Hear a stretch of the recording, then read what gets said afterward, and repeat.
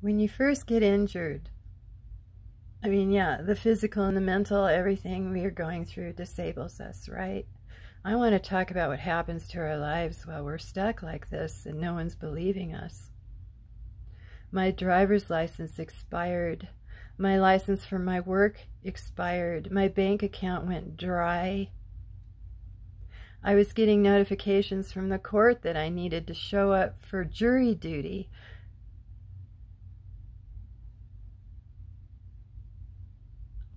My bridge busted out.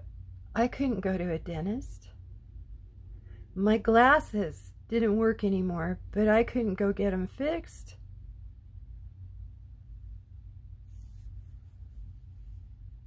Right now, I have a driver's license with the wrong last name on it.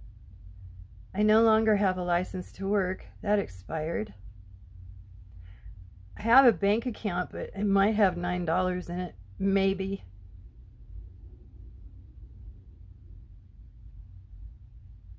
I can go get my eyes checked now. I still can't go to the dentist. There's no way.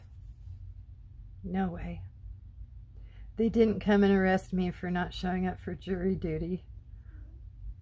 But you know, what are you supposed to do?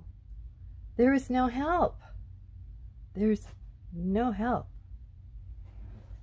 And no one believes you. So, you know, thank God they didn't come after me for not showing up for jury duty.